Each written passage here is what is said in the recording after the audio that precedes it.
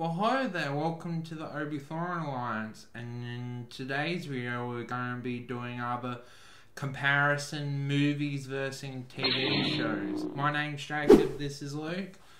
Comment down your below which one you prefer, movies or TV show, your thoughts about either one. Like and subscribe, it helps out the channel quite a lot. Hit the notification bell.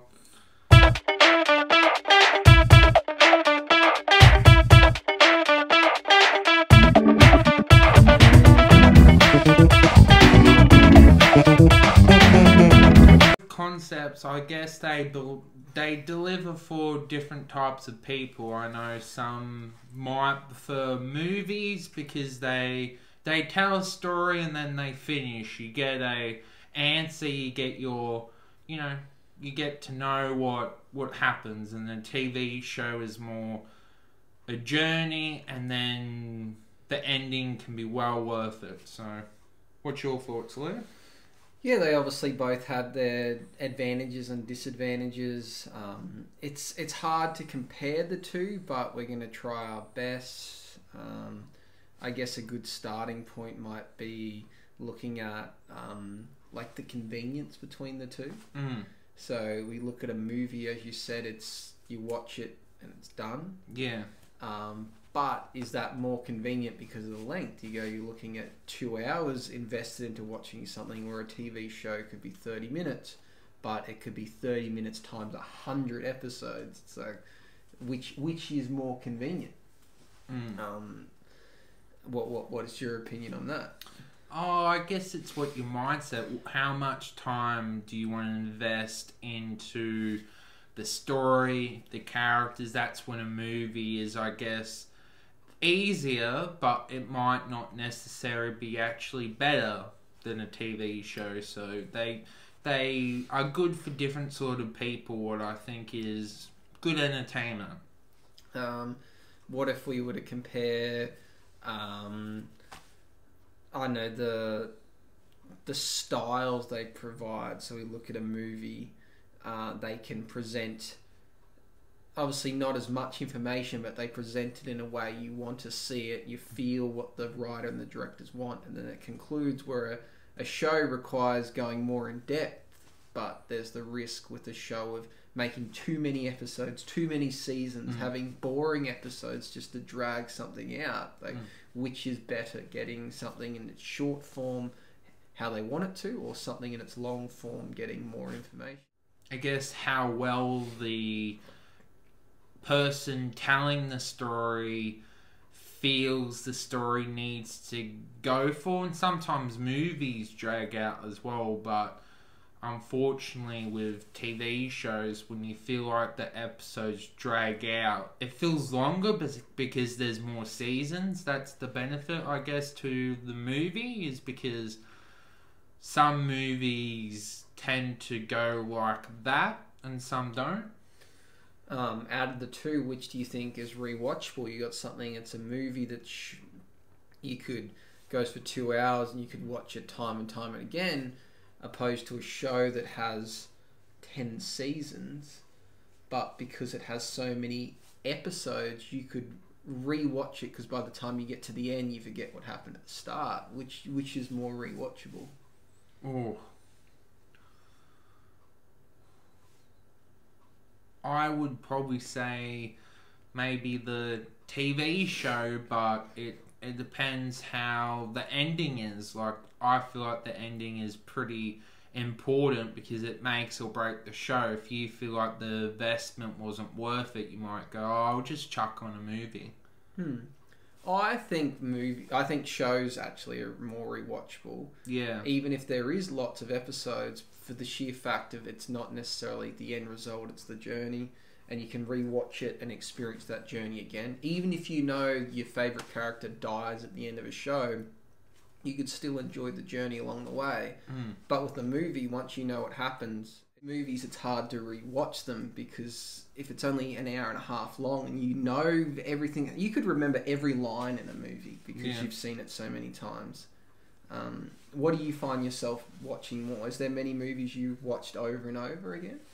Probably the Star Wars and Lord of the Rings movies, but besides that, I probably find myself watching more TV shows. I find it hard to rewatch a movie once I've seen it. I know what Yeah. happens, where I've watched several TV shows over again, or I've started rewatching it, or I've just watched random episodes for no reason, just because you can. Where you're not going to turn a movie on halfway and go, oh yeah, I'll just watch 20 minutes of this movie and turn it off. Or a show you can just watch season 5, episode 10, and it doesn't matter, and then just for the sake of it, because you've seen the show and you remember, you're like, oh, I remember that episode, that was a good one. In terms of, it's kind of a hard thing with how streaming's going, but if we compare the cost, we go, well, if you go see a movie and it's the form it's meant to be viewed in a cinemas, you've got to pay to go to the cinema, where TV shows, ignoring streaming services, are something that's usually on free-to-air TV that you pay with time, you know, and it's free to watch, but you have to watch ads as a consequence of that. Yeah. Which is better value for money in that sense. Paying to go view something in a cinema opposed to sitting there watching ads to watch a TV show. I'd probably say watching the TV show, because you can keep yourself occupied while the ad's on. You can, you know, choose what you want to do with that time. Going to the cinema, there's still ads as well in the beginning, so ads are sometimes unavoidable. So if we were to look at streaming services, what do you think takes up the biggest chunk of streaming services? TV shows? TV shows, definitely. Do you reckon most people that have streaming services tend to get it for the shows opposed to movies? I think so. I don't see anyone going, oh yeah, I got this streaming services for specifically for a movie. Do you feel that there's like a certain time and place to watch either? Like for me, I feel that movies are like a Friday night, Saturday night thing, where a TV show is a anytime thing. Yeah, I agree with that. I feel like sometimes movies are more for, like, give yourself some time to watch it. What TV show you can go, oh, watch it when you kind of feel like it. Well, movie's kind of an event. You plan to sit down and watch the whole thing. A show you can pause and come back to, and I guess you can for a movie, but it would be, if you were to watch a movie over several sittings, it just wouldn't flow right. You'd need to re-watch it, where like a show, because it's usually 30 minutes or so, you could finish it, and if you can't, you could at least watch it over 2 sittings. Or a movie, you can lose interest very easily. What else could we compare them about? We've got, so we reckon streaming services, most people go on there to watch the shows opposed to movies, and they have their own separate time. If you had to choose, I don't know, a world where only one was to continue to exist, you could only ever have movies or you could only ever have TV shows, what would you pick? Probably TV shows, but the thing that I like about movies, it feels more like an event. Like when you go and see a movie, you see it with your friends, and then you enjoy the experience. Where I feel like TV shows are more like not as exciting as seeing like a big blockbuster movie, because they're complete with the budget as well. TV shows have less budget, but they more go on what movies they need to bring their A game with the budgeting. So I feel like I would choose TV shows, but I think movies are more eventful. I find that a tough one, because you look at movies. If we were to imagine a world of only shows, someone could get put into a show, it has success, and it goes for 10 seasons. That's 10 years of those actors only being in one set of shows. So if you come to really like an actor, you'll only see them in that one show. So people start to become typecast, and I know it just takes up a lot of time, where I think if I was to only have movies, you know, Ryan Reynolds could be in 3 movies a year. They're shorter, you can keep coming up with new ideas, where I think trying to think of, if you were planning out a movie, we could sit down and think of okay, how do we fill an hour and a half to 2 hours worth of a storyline? That's easier done than going, okay, we need to think of something that's going to go for 10 seasons, 20 episodes a season that are going to keep people interested. I think movies are probably easier to make in that sense, or easier to write, so we would continue, we'd get more and more content. Because per year, I don't know, there might be, let's say there's 50 new shows that pop up, there might be 500 new movies that pop up, so we're going to get more new ideas. So I don't know, it makes it harder for me moving forward. Maybe I would choose just movies, because just we'll get more content. I don't know. As I said, it's an interesting thing to compare. Based on the points we've talked about so far, what do you think's if someone had to choose to watch something tonight, would you recommend start a new show or just pick a movie? Well, obviously, time has a factor to it, so it depends, if you're busy and things like that. But that's when, comedies are very useful for this discussion as well. Like, I would say, comedy could almost be... You could finish a comedy almost as long as you could finish a movie. So it depends what style of show you choose as well, and obviously movie. But I feel like it depends what TV show you would choose. But if you want to start something fresh, I would go with maybe a fun comedy. Just to recap it, what do you think? Run through the pros and cons of movies. What makes movies good and what makes movies bad in terms of the points we've talked about so far. I would say the pros is that there's this beginning, middle, end. You can watch it through that one session.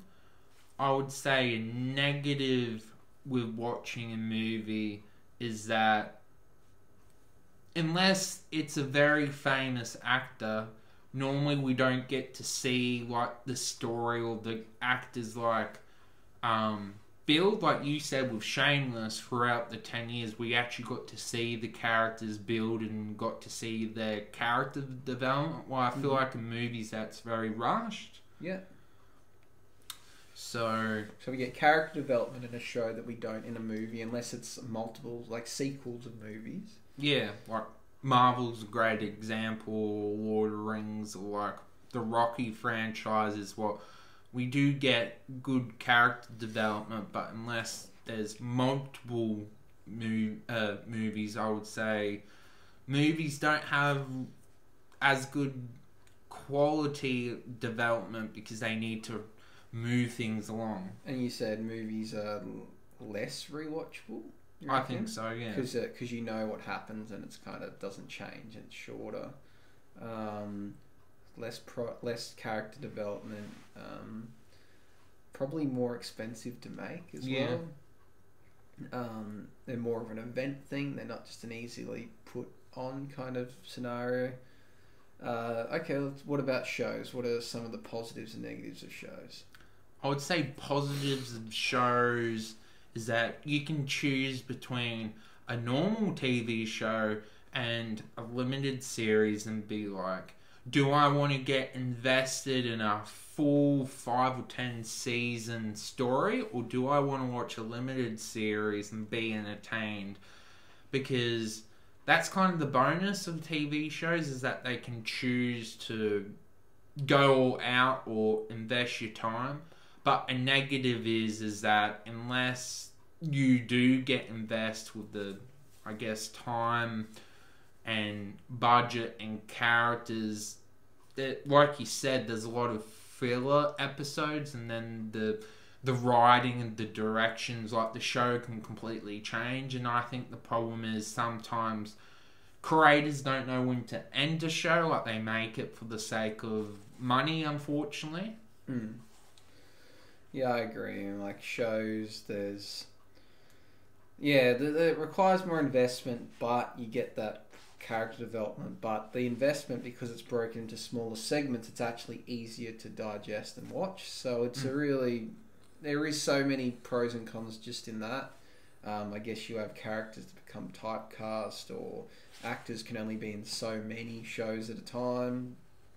I guess the things that can deter people from a TV series are the same things that encourage other people to watch it. Someone could say, "Oh, I don't want to watch it. 10 seasons, too much investment." Where the next person can say, 10 seasons, that's awesome. That exactly keeps what me busy. Yeah, so it's shows really their negatives and positives are so much that they can be flipped depending on which way you view them, which makes them interesting, which makes it difficult to try and compare the two. But we've raised some points that people might be able to. Well, if they disagree or agree, they can put their comments below. Well, thank you for helping, Luke. Hope you all found this video informative and helpful. Leave a comment below, like and subscribe. Let the force be with you. Bye bye.